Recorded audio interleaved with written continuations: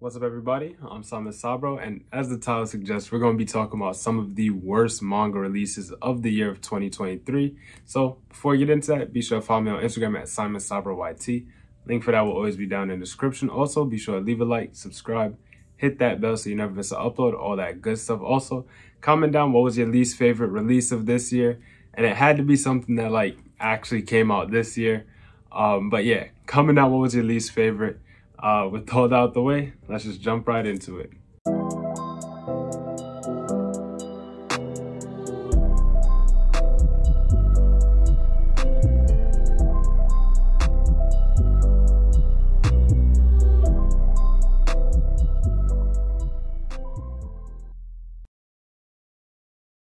All right, so real quick, I do have technically 6 series, or I think 7. I forgot how much I have exactly, but a couple of series on here that I am going to talk about that did release this year.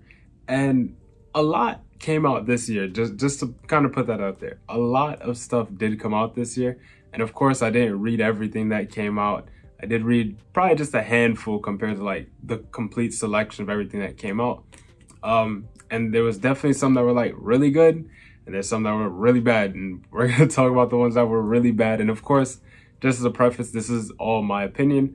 I'm sure I'm probably going to talk about maybe 1, 2, maybe even 3 series on here that might be your favorite, and I do apologize, but I'm sure vice versa, y'all probably had some that you disliked that were probably my favorites. But let's kind of just get on with it.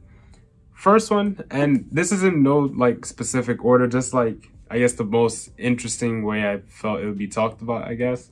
But first, we are going to talk about DRCL by Shinichi Sakamoto. This one, I say worse, but it was more so underwhelming. That's the more proper term. And I feel like I've shown this book off in almost the past 5 videos I've done so far, it feels like. But I didn't know what was going on in this book. I'll be blatantly honest. I had no clue what was going on for about 99% of the story, I'll be honest. And I'm sure or let me not say I'm sure, but I would hope that, future volumes of it would explain more to come. But, but I don't know. The art was great. And that is literally the only thing that I could say about it. The art was great. And I think, mind you, I don't really like history. It's not a subject that I, familiarize myself with enough to say hey, this is my favorite subject. In fact, it was my least favorite when I was in school. But I would like to say it's, historically accurate. I think it's cool that the characters kind of have a, their choice of words show they have an accent. I think that's cool. But outside of the art and the character designs, which technically is part of the art, this series has nothing going for it. It is also a really beautiful release. I will say that. The cover and just the overall make of the book is beautiful, high quality hardcover. It is nice, but that's it's pretty much the only points I could give it for real. But that, I guess, technically is the reason I'm talking about it first, because it's not that bad compared to everything else. In fact, I think I might do it like that. Yeah, we'll do it like that, where it's from not as bad to just progressively gets worse. So we'll do this one next. Yeah, this one will do. And in truth, I forgot this came out this year. It wasn't until I was looking at my bookshelf thinking of what to make for this video, and I was like, oh, did that come out this year? And I had to search it up real quick. That is Tsugumi Project Volume 1. I'm pretty sure I think the first 3, maybe 4 volumes of this came out this year. I only read the first one, and it wasn't that it was bad. I just kind of didn't ever pick up the rest of volumes. It wasn't actually bad, and maybe I would switch this with Dracula, because this one was actually kind of interesting. It's a little survival sci-fi end of the world kind of thing. I really don't remember. I think it came out in May or something like that. It's been a while since I read it. I don't even know if I talked about it in a reading log when it, did come out, but Did like the art. I know I say that pretty much all the time, but I did like the art for it. The story, to my memory, was pretty decent. And I did love a couple of like the pages. I don't know how to describe it, but like the paneling was also really good. Can't speak too much about it. I'll be very honest with you guys, but this was a pretty decent one. I'll probably say this was like number 5, so it wasn't as bad. And then Dracula at number 4, just because like I said, with Dracula, I literally just didn't know what was going on majority of the time. This one, I at least knew what was going on. Plus, I like sci-fi way more than history, so I'll give this one a couple extra points, literally just for that. I might actually go and pick up the remainder of volumes for this, because it actually was like pretty solid when I was reading it. To my memory, once again, if you have been reading Sugumi Project, definitely comment down how like the later volumes are. Is it worth picking up or continuing technically? And funny enough, last year in 2022, when I did like my most anticipated reads for or releases for 2023, Sugumi Project was on there, funny enough. So cool, I guess. But moving on, do I want to save that one? We'll save that one kind of for last, but we'll go with this one real quick because I did do kind of a video on it. Betwixt. It's a horror anthology. I've said this multiple times. I don't think horror really translates well into manga. Do not comment, read Junji Ito. Junji Ito is terrible. Simple as that. I'm sorry. It's not like visible here, but I have like a bunch of Junji Ito stuff on this shelf here. Junji Ito is terrible in my opinion. I just don't think horror translates well into manga. There has been a couple of, you know, good, I'd say like Ibitsu, Shintaro Kago stuff, like those are pretty good. But outside of that, it's, I do think thriller is good with manga, but horror, not so much. And Betwixt kind of just like falls because of that. Like, that's just my own personal thing. The reason why, like, it's not that bad, and I did mention this when I did talk about it, it does the coolest thing ever. So it has 3 stories by Japanese mangaka and 3 stories by American, I want to say, mangaka. And the way they did it, so this is the Japanese orientation, and they did the 3 Japanese stories like, you know, like a typical manga style. But then if you flip to the back of the book, it does like the 3 American manga in like American style. And I was like, oh wow, that's so cool. So that's like the only positive I could really say about the book. Some of the stories were pretty interesting. I wouldn't use the word scary nor horrifying or even uncomfortable. Like, I wouldn't even say they were uncomfortable. They were just, oh, that's cool kind of thing. And I did talk about this in my, what was it? The most recent reading log and the haul, but mostly the reading log, where I said like homunculus, that made me uncomfortable, and that's thriller. So that's a thriller. I'd say that goes better into manga compared to horror. I just don't think manga is a good like catalyst for horror. If you have a really good horror manga, recommend it to me actually. We'll do that. If you know of a really good horror manga, go ahead and recommend it to me. I'll give it a try, as long as it's not Junji Ito. If it is Junji Ito, you should be ashamed of yourself, because this is not up there. But moving along, we have one story, and this one I really just wasn't feeling it. I'll be honest. I'm sure it's probably a really good story, and it wasn't horrible to say. It was just not my cup of tea. It was just not my cup of tea, and that is Monthly in the Garden with My Landlord.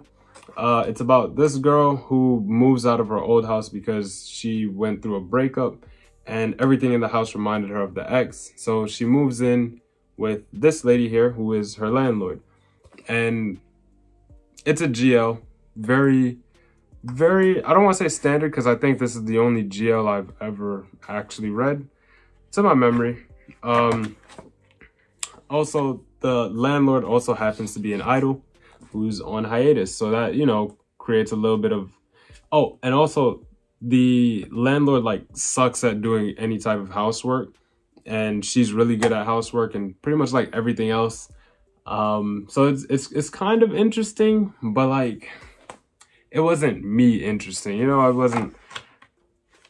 It didn't have enough drama going on. I think that's probably what it was. It was very like one note. It felt like it needed a little more shakeup. It had like conflicts here and there within the story. There was one like with a stalker, and then there was one with I don't remember if it was the idol's mom, auntie, or grandmom, but some motherly figure in their family kind of thing. Like those were the only two conflicts I remember, which were okay. It did create, you know, character development and bond between the characters. Just wasn't feeling it. I really just wasn't feeling it. Like I said, probably wasn't enough drama. I like darker stories. It just wasn't dark enough for me. Now moving on to, okay, how do I want to do this? We have two left. Both of them have a bit of a story to it, and if this video gets like past 20 minutes, it's because of these two series right here. Because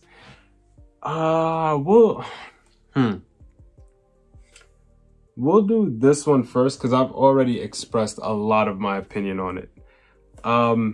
Yeah, we'll do this one first, and that is, if you've been following the channel, to no one's surprise at all, but if you're new here, I'm sorry, you're probably gonna hate me after this. Boys Abyss volumes 1, 2, and 3. This one is a little bit of a honorable mention, so to say. I've been doing like air quotes a lot in this video, I'm sorry, but this one's like, it's an honorable mention because it, like, okay, where'd it go? So my complaints with this is that it wasn't dark enough, and the relationship was very like one note. I you know, kind of like that. Like the story, the conflict wasn't conflicting enough, right? This does everything I'd want this book to do to an extent, but this just doesn't do it good. It follows a story of characters creating problems for themselves. And I'm assuming that you've read it because this was one of the biggest releases of this year, I'd say. And also, once again, last year I did say I was hyped for the release of this because everybody was gassing it up. I was like, okay, let's check it out. Boom. I've made 2 videos talking about this series. I did not enjoy reading the first, the second, nor the third volume. I did not enjoy it, but I did enjoy it. It was one of those like, it's like reading a Shuzo Oshimi book. You just feel terrible reading it, but you can't stop reading it. Like you sitting there, you're turning the pages and you just keep on going, but you're like, dang, I feel disgusting. That's what this book is. And like I said, I'm assuming that you've read this already. It's just not, it's just not all the way there. Also, my volume did like this weird peeling thing. I don't know how normal that is. That's like the first time I've ever had this happen to me. So I don't know, but yeah, Boys Abyss. I feel like I've expressed my thoughts on this way too many times this year. Like I said, I do have 2 videos kind of talking about it, which I'll leave a link to those in the description in case if you're curious. But long story short, not the biggest fan of it, but I am going to keep on reading it. Like out of all of the things I've shown so far, I think this is the only one I'm actually going to continue collecting, just because I am curious to know what happens. It's like a guilty pleasure series, I'd say. Yeah, that's about all I can say about it in all honesty. And okay, moving to the last one. So in truth, about probably a week ago, maybe 2 weeks ago, this would not have made the list. If you've seen my most recent, I want to say it was the manga collection video, you will know exactly why this is on the list. And I think it was a phenomenal series. Like I said, this would not have made the list if not for like recent events. That is Tokyo Aliens. So here I only have volume 1 in my hand. I have 2 and 3 right over there. But okay, so I believe in English it should be 4 and 5, and I think 6 came out, but I could be wrong. I can 100% confirm that 4 and 5 are out though, right? Volume 1 came out last year, I think like November 2022, right? So technically I really shouldn't be including this because like the series itself, you know, started last year. But my problem was the release of volume 4 and 5, specifically volume 4. And I don't have the book with me because I literally returned it the day I'm recording this. Like I kid you not, I returned that book the day that I'm recording this. And now that I'm recording, I was like, dang, I probably should have held on to that book for like one more day just to show it in the video. But and I know I'm gonna feel lazy in doing this like during the not recording but editing part. But editing me, please just put up a clip of me showing why I hated the release of volume 4. Like, it's a lot of work, not really, but go ahead, I believe in you. It's gorgeous. This dude's hot. This volume cover is great, but this book just doesn't feel good. Like, I don't know if it makes sense. Like, it's not. Let me just show this opossums. This is like how normal manga functions. Like, it just does this thing. This book is stiff, dude. Like, I don't know if this makes sense to y'all, but like, you kind of just, like, this one's subtle, you know, but this one's like, I just don't like the texture of this book. And that's pretty much the reason why I hate it. It was a perfectly good series. Like, volume 1, 2, and 3 were heat. I loved it. It was sci-fi, shonen. It was a little generic, but it was okay. It was that good mid, you know. It was just a good mid. It was mid, but it was a good mid. And then that volume 4 came out, and like I showed in the little clip, this one does not do that at all. This is a perfectly normal volume of manga. The other one, and I did ask people to like comment down if their own was like that as well. And the people that commented, thank you, because I thought it was literally just me. And I'm glad to know it wasn't like mine alone. And I learned a lot of things about publishing processes because of you guys. So thank you a lot. But it was such a letdown because it was just really like, I was sitting there, I was like, man, this volume 4 is going to be great. I can't wait for it to come out. Then it comes out and I was like, you know, and it was just, it really hurt my heart. And that's why this gets like, I guess the #1 spot for like worst release, because it had so much good potential. And I'm pretty sure volume 4 and 5 were probably great. Like, they were probably amazing volumes, but just the fact of the quality alone made me just give up on the series. I was like, all right, that's it. Like I said, I literally went and returned volumes 4 and 5 today, the day I am recording this, because I literally was like, let me try and read volume 4 real quick. And the way the book just opened up just felt so awful. I was like, no, I can't. I could not bring myself to do it. And I was like, now I'm stuck with these first 3 volumes and I have no idea what I'm gonna do with them. I kind of, like, I thought about doing a giveaway for them, but I would feel wrong doing a giveaway for this series just for you to experience like the same thing I'm going through right now. Reading the first 3 and then you go and get that volume 4 and then it just doesn't hit. So I don't know what I'm gonna do with these. I'll just hold on to them, I guess. Maybe they'll do a reprinting of volume 4 with a better, you know, quality. But until then, I honestly don't know. But that is pretty much it for the video. Thank you all so much for watching. Let's give a quick shout out to our channel members. Thank you guys so much for supporting the channel. You guys mean the most to me. Once again, be sure to follow me on Instagram at SimonSabroYT. Link for that will always be down in the description. Once again, be sure to leave a like, subscribe, hit that bell so you never miss an upload, all that good stuff. Once again, comment down what was your like least favorite release of 2023. Sorry, English, I'm like super tired right now. But like I said, comment down what was your least favorite release of this year. That's pretty much it. Once again, thank you all for watching. This is Simon Sabro signing out. Catch you on the next one.